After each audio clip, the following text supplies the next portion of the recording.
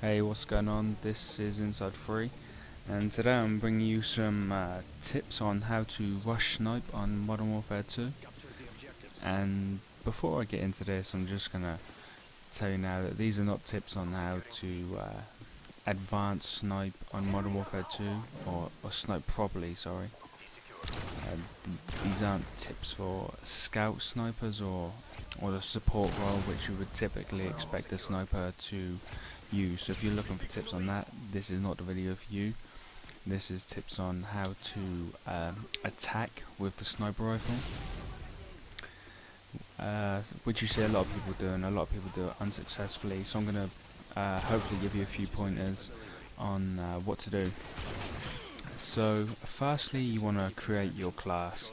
You want to create the correct class. Sorry. So I would recommend for attacking sniping, you want to use the Barrett 50 cal. Now some people are gonna disagree with me and say, look, no, intervention is a lot better of a gun.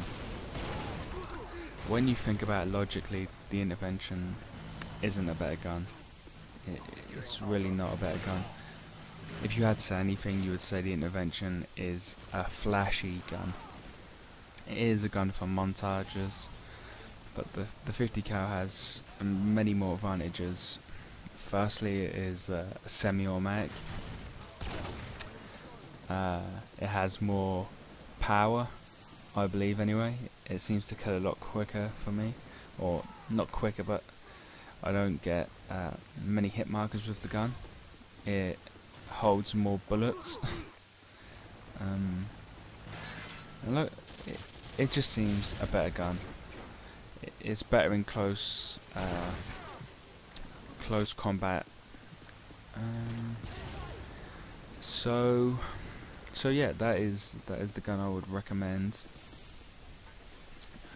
And once you get better, and once you feel you could handle yourself well, then use the intervention. Or if you're recording for a montage, then sure, I would recommend using the intervention, because I would agree that it does make clips look better. So next, you want to set up the correct Killstreaks perks. Sorry, I got into Killstreaks in there. So for your perks, you obviously want to use Stop and Power Pro and Steady Aim Pro. Now this is the most important perk. If you were playing a support sniper role, then I wouldn't recommend to use Sleight of Hand Pro, but because you're going to be playing such an attacking role and you're going to be spending most of the time in the enemy spawn or in the enemy's half of the map, you're going to want to use Sleight of Hand Pro. And last, it's up to you. A lot of people use Ninja Pro, but a lot of people also use Steady Aim. So that is up to you. That is your decision. It doesn't really make a difference either way. I can't see, if you are attacking, why you would want to use Ninja Pro.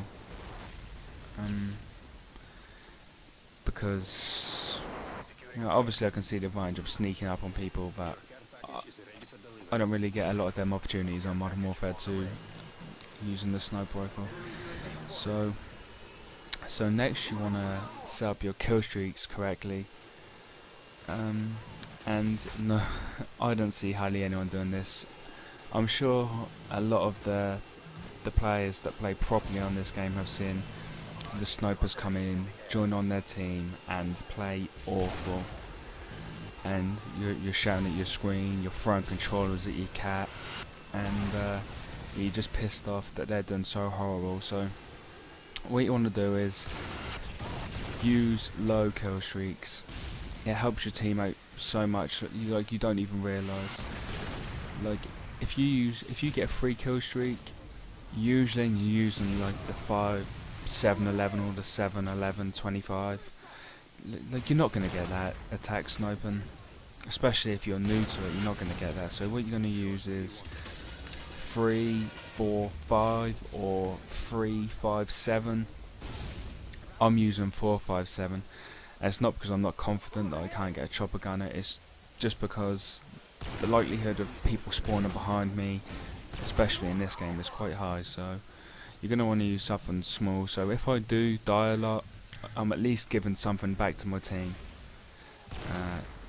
Because if I'm bringing in the occasional Predator missile and I'm constantly giving my team UAVs, they really haven't got much to complain about. So don't be the annoying player on the team. You know, help your team out.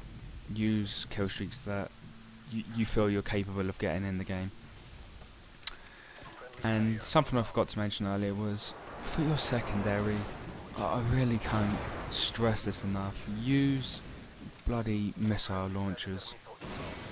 Please use a Javelin or an AT4 or an RPG just to bring down chopper gunners, and, well, not chopper gunners but air support. It's really frustrating when bad players make it even worse by not shooting down the air support that is in because of them in the first place. So use those, so just in case you're having a bad game, you can bring it down so your team doesn't suffer, and using this you're likely to win more games, because you all know if you're playing a game and for the whole game there's constant enemy chopper gunners, enemy 8130s, then we all know you're not going to win the game. But if you're bringing this stuff down straight away, firstly it frustrates the other team, and usually they leave. If I join a game late and I'm playing properly and someone on the other team is annihilating my team, the first thing I will do is bring out my Javelin and I'll shoot down whatever he has in the air straight away. And if he keeps killing my team, I'll keep shooting it down instantly before it manages to make a kill. I know how much it frustrates players, because it really frustrates me if I'm in the game and there's someone on the opposite team going 2 to 29 and they're constantly shooting down my air support. It's really frustrating, and you know, a lot of people will back out. So the game's coming to an end here. It was a quite good game, and a lot of what helped me out was, like I said, using the low kill streaks, the 357, and there's a few more things I wanted to talk about on sniping, and I will get on another video. So yeah, I hope you enjoyed, and I will see you next time.